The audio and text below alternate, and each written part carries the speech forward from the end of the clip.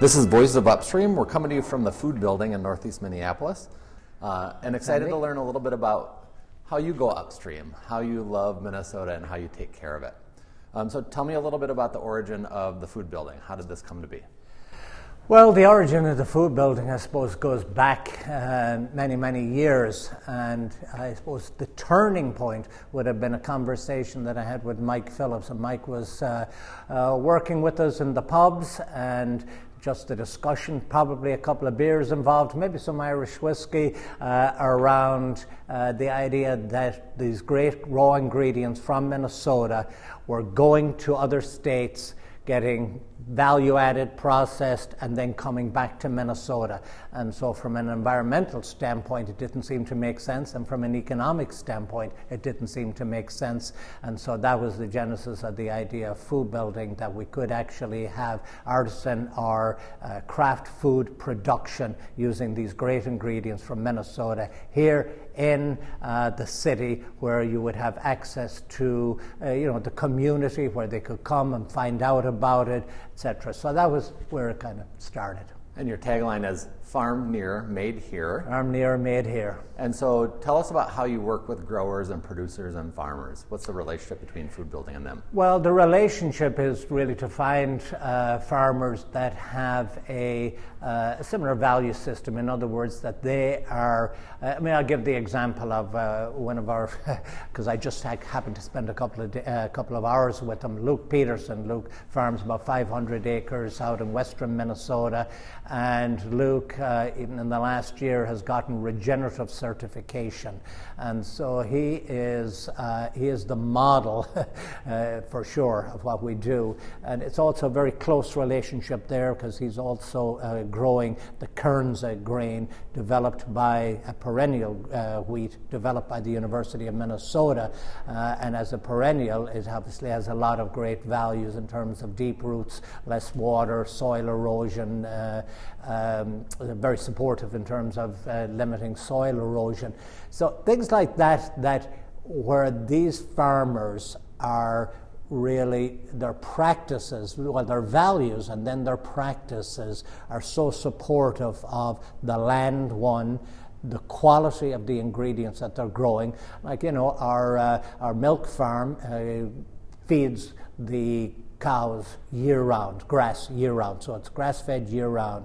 I believe there's only about a half a dozen farms in Minnesota that do that, and that milk, again, is so, like everything that we're doing here, trying to do here, because there's plenty of challenges, I should say, is how do you take things back to how things were done before industrialization, so that you're keeping not alone the nutrient values, but also the flavor values intact.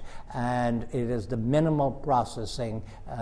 Fermentation is also a theme in the building. So we're really talking about the health issues, but you also still have to have great flavor. Yeah, so how does that show up? Tell us a little bit about the foods you offer here, and what are the distinctive traits of those foods? Well, it's ever-changing. On the cheese, with Alamar cheese, what we're doing is milk from grass-fed cows. We do French-style, soft cheeses. We just won second best brie in America for one of our cheeses. Then with Bakersfield flour and bread, we have about half a dozen farms that we work with, and they're either organic or practicing organic. And being just organic can be challenging for some of the farms, so they're smaller, and it does take a lot of time and some expertise, but they are practicing if they're not already organic. What we're doing in Bakersfield, though, is we're stone milling the grain, and stone milling makes a massive difference to the quality of the flour, both from a nutrient standpoint and also from a flavor standpoint. And so, we're blessed to have most of the top pastry chefs in towns and so would buy the flour from us. Many of the great pizza places in town buy from us as well the flour. What the stone milling does is leave a much higher percentage of the bran, the germ, and the endosperm intact. And so again, from a health standpoint, but also a flavor, the breads are all naturally leavened.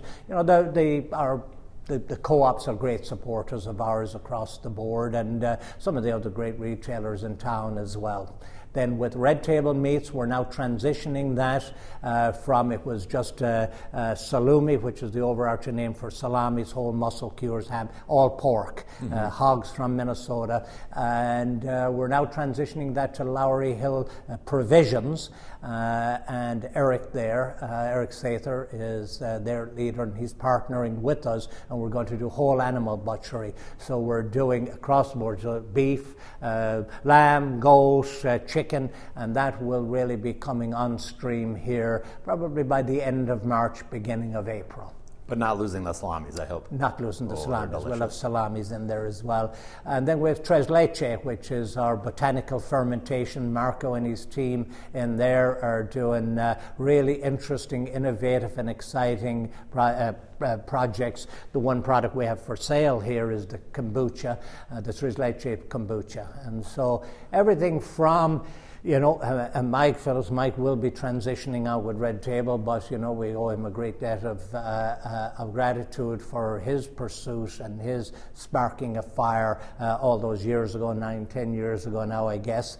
And then now Eric taking over with the Lowry Hill Provisions and partnering with us, to Charlotte, who's an amazing cheese maker, in with Alamar, Patrick, who is our head baker and miller in Bakersfield, and the work that he does. Kieran's Kitchen will transform into food building, market, cafe, and event center. Mainly, I wanted to really drive the message that that is really the factory shop. This is where you get to come as a marketplace or as a cafe to experience the products in the building, whether you happen to consume them here in the building, or you take them to go home and you use them as ingredients or as a prepared meal. But again, it's about driving that message of the why behind why we're doing and who are the people behind it as well. And that's also why we have it as an event center. Have an event center where you can look into the building, people can come here, it can be part of their experience, whether it is a wedding, whether it's a corporate event, whatever it have, a family event, or reunions, you name it, where people can come, they can have their event, but they can have it in a unique environment where, again, there are other things going on, but they also get to consume the products that are made in the building. And so you're a man with vision. That's one of the things that people talk about in the food scene in the Twin Cities. What do you hope the overall food scene in the Twin Cities learns from food building and this sort of farm to plate with little processing as possible? What do you hope that we take out of that, and how does that impact the Care for Minnesota that we have?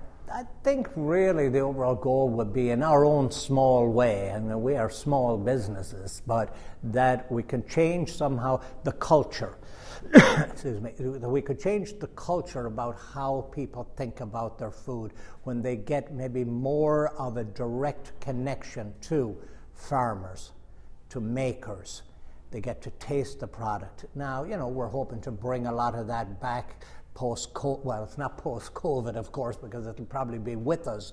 But now that people are gathering again and getting out and about, we're looking for this spring and summer to hold events here with our farmers, with our makers, where there can be education, but it's education delivered through the Trojan horse of tasting and consuming the products that are made in the building, and like-minded makers that are out in our area as well. And so can you do something to connect and have collaboration with the farmers and the other makers in our market that have similar values? You know, we have 3 school tours coming in here in the next 6 weeks. That's another great opportunity, because they are the next generation, obviously, and the next consumers out there. And can you plant seeds there so the connections are made and the education continues? But doing it in a kind of a, also in a, you know, a very, I don't know what the word is, not fun, but in an engaging and kind of, again, I'm struggling for that word, but because you don't want to say entertaining or food, because there's a lot of that out there, but in a way that, you know, a thoughtful way, I guess. Yeah, great. So a big part of being Upstream is not just caring for where we live, but showing our love for it as well. You're an adopted Minnesotan. You've moved here and stayed here by choice despite all the snow. What is it about Minnesota that you love? Especially what is it about the outdoors in Minnesota that you love? Well, big fans of certainly the North Shore, big fans of, the boundary waters, the lakes right here in the city. And I think I grew up in a farm community in the west of Ireland, but I've actually lived in Minnesota longer than I've lived anywhere in my life. So I'll be here 36 years this year.